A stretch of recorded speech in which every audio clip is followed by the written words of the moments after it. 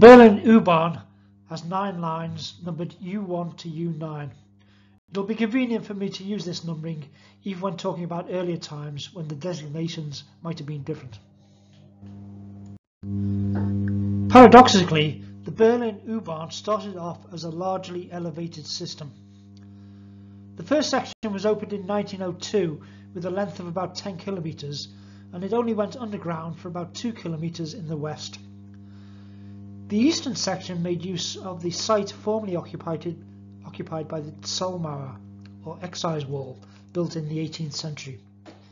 Several stations were named after gates on this wall and thus preserved their names to the present day, while the Brandenburger Tor is the only actual remnant of this Zollmauer to still physically survive to the present day. Starting from Warschauer Brücke, the line soon crosses the Spree on the Oberbaumbrücke. This bridge might look ancient, but was actually built specifically as a railway bridge. The actual original bridge here was a water gate on the Zollmauer. There is a road at a lower level on the other side of the bridge. This view is looking towards the city centre, as you can see from the TV tower. And soon after it enters the Schlesier's Tor station, named after the city gate of the same name. And another gate gives its name to the Cottbusser Tor station. And this is Cottbusser Tor, with the general area around it sometimes being known informally as Cotti. And then there is another station named after a gate, the Hallisches Tor. There is a spur at Gleis-Dreieck going up to Potsdamer Platz. Dreieck is the word for a triangle, Gleis just being the word for track or line. Continuing along the western section, you come to Bülowstrasse. This is Bülowstrasse station, with Potsdamer Strasse running from left to right. Nowadays this section carries the U2, but until reunification there was an old tram which used to traverse this section between here and Nollendorfplatz, with both stations functioning as flea markets. Bülowstrasse was known as the Türkische Bazaar. Note the Lutherkirche, the Luther church, which can just be seen on the right hand edge. And this is the tram, with the Lutherkirche in the distance on Dennewitzplatz. Since 2007, this has been the American church.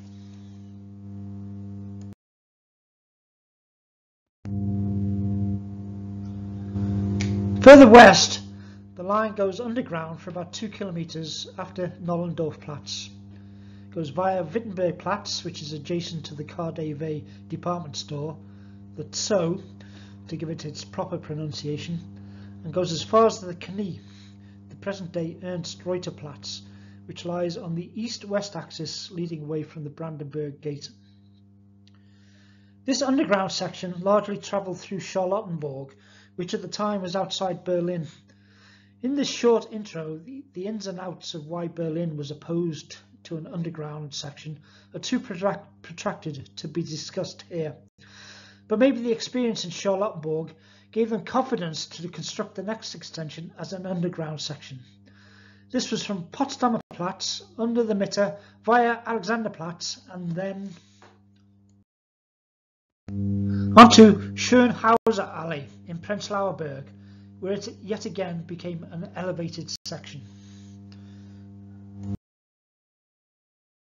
An extension was also added underground from Wittenbergplatz to the more affluent districts in the southwest, where some stations also reflect the affluent nature of their districts, for example at Heidelbergerplatz. All these lines were actually built as a private venture by Siemens, but the local authority in Schöneberg, which was also outside Berlin at the time, did construct their own short line during this period. This leads away from Nollendorfplatz for about 3 kilometres. The Rathaus Schöneberg station is located at ground level in Rudolf Wilder Park. This is by virtue of the park being built in a dip, and in fact the park was actually constructed with the help of spoil from the U-Bahn workings being tipped onto a wetland area. This particular park is part of a chain of parks which outline an earlier geological feature of the area. So far, this has been a summary of the lines built before the Great War. There have been some extensions since then, but basically these lines form the basis of the current U1, U2, U3 and U4 lines. This diagram attempts to show the current lines superimposed on the original line. The U1 and U3 have their termini at Warschauer Brücke. West of Gleisdreieck, the U1 follows a parallel line through Kurfürstenstraße, built in the 1920s, and terminates on the Kurfürsten Damm. The U3 follows the same route until Wittenbergplatz, where it veers off to the southwest suburbs. The U2 comes in from Schönhauser Allee and Potsdamer Platz, and then follows the original line to the Knie/Ernst-Reuter-Platz, and nowadays goes further to Ruhleben, close to the Olympic Stadium. Schöneberg's U4 remains as it always was. Before leaving this period, I could mention a collision at Gleisdreieck in 1908 when a carriage fell off a viaduct and 18 passengers were killed. Again, there is not enough time in this brief introduction to describe this incident too deeply, but all reports mention excessive alcohol consumption as a factor. As a result of this incident, the lines here are no longer in the form of a straightforward triangle, but cross each other at different levels. This is Hamburg. Siemens, along with Berlin-based competitors AEG, were awarded a contract to build a U-Bahn system in Hamburg, and this system does have some similarities with Berlin. This picture shows the current U3 and one of its elevated sections along the River Elbe. More specifically, this picture shows Baumwall on an approximately 1.8 kilometre section which runs from the Landungsbrücke, i.e. the landing stage on the river, almost as far as the Rathaus. Soon after the war, in 1920, Berlin was extended, essentially to its present-day boundaries, and thus encompassing a much larger area than before. Furthermore, the city itself began to take a greater interest in the U-Bahn. 3 lines were built in the interwar years. The present-day U6 and U8 are north-south lines, while the present-day U5 led eastwards from Alexanderplatz. These lines had carriages about 35 centimetres wider than before and are classed as gross profile, large profile, while the pre-war lines is classed as klein profile, i.e. small profile, a distinction which exists to this day. This map does actually show the more recent post-war situation, and it shows the situation whereby the U6 and U8 started and finished in West Berlin, but ran under East Berlin mid-journey. This is the reason for the existence of Geisterbahnhöfe, i.e. ghost stations, in which trains travel through without stopping. That is apart from Friedrichstraße, where you could enter East Berlin or you could transfer onto the S-Bahn. Going off at a tangent for a moment, I should point out that this map is incomplete with respect to the S-Bahn. The diagram shows the north-south tunnel, which is a main artery of the S-Bahn and was built between 1934 and 1939. This had its own Geisterbahnhöfe, as shown by the white bars, but it did stop in Friedrichstraße. Most tourists probably entered East Berlin by the S-Bahn, which entered and terminated in Friedrichstraße via the Stadtbahn. The Stadtbahn is an older main artery of the S-Bahn. It runs for over 10 kilometres on an elevated section in a west-east direction. It runs to the north of the Kurfürstendamm, through the Tiergarten to Friedrichstraße. It continues beyond to Alexanderplatz and then onto Ostbahnhof and Ostkreuz. In their southern sections, The U6 and U8 straddle the site of Tempelhof Airport. The U6 actually ran along the western edge of the airfield, so that the airport, opened in 1923, soon had its own metro station, which was opened in 1926. The U8 runs about 1 kilometre to the east of the airfield, terminating at Hermannstrasse on the Ringbahn, i.e. the Circle Line, which you can see here runs along the southern edge of the airfield. The Ringbahn is one of the three main arteries of the S-Bahn, along with the Stadtbahn and the North-South Tunnel that I've just mentioned. Further east on this diagram, you can see stations on a later line which I haven't mentioned yet, namely the U7. You can see its intersection. You can see its station at Karl-Marx-Strasse, which we are here still in West Berlin, by the way. The U7 intersects with the U8 at Hermannplatz and runs along the northern edge of the Hasenheider Park, which you can just see just at the top, before meeting the U6 at a couple of stations.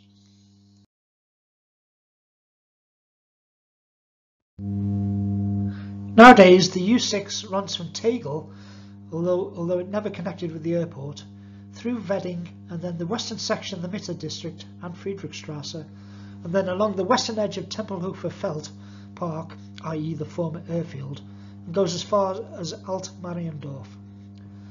The U8 runs from Wittenau and Reinickendorf through the eastern part of the Mitte district and Alexanderplatz, and then to Kotti, i.e. Cottbusser Tor, and Hermannplatz, a large square on the boundary of Kreuzberg and Neukölln. It then runs down to Hermannstrasse, as already mentioned. The work under Alexanderplatz during the building of the U5 and the U8, as well as other work overground, forms the background to Alexander Döblin's novel Berlin Alexanderplatz. After the war, two further lines were built. The U7 is Deutschland's longest line, which is completely underground, if you're actually interested in that type of thing. It has a length of almost 32 kilometres. There are probably longer lines elsewhere. I know for a fact that one of the lines in Hamburg is longer, but that is not fully underground. Again, for what it is worth, for a brief period between 1984 and 1988, the U7 was the longest tunnel in the world. But on the other hand, there are obviously different types of tunnel. The U7 runs from Rudow in the south to Spandau. Rudow is not far from Berlin-Brandenburg Airport, so talk of an extension is always in the air, although you can already get to the airport by S-Bahn. And finally, the U9 runs from the southwest to the northeast. It runs from Steglitz, or specifically Rathaus-Steglitz, and terminates at Osloer Strasse on the U8. The station after Rathaus-Steglitz is Schlossstrasse, a major shopping street in Steglitz. And the last spelling reform produces a certain contradiction on Schlossstrasse. The reform of 1996 allowed geographical names to remain unaltered, although the general rule is that the S set can only be used after a long vowel. The S set looks like a beta when in print. So while street signs have retained the old spelling, the U-Bahn station uses the form shown here. Why they have introduced a hyphen, I'm not too sure. Usually you would expect words like this to be written without a hyphen, even though you would then have three S's in a row. To complicate things a bit further, I'm led to believe that literature produced by the transport authorities might also use the S set.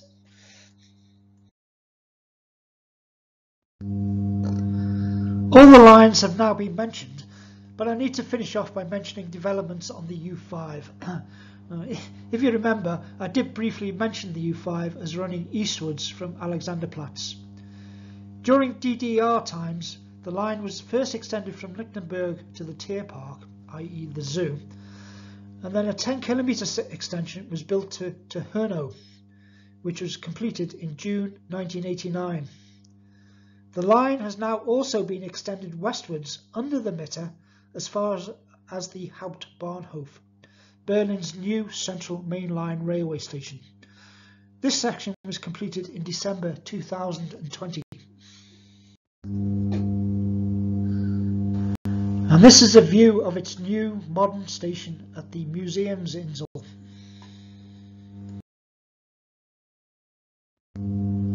The Hauptbahnhof lies on the Stadtbahn, which I've mentioned a couple of times, and is less than 1 kilometre northwest of the Brandenburg Gate. And it's even closer to the Reichstag. The Reichstag station is known as Bundestag.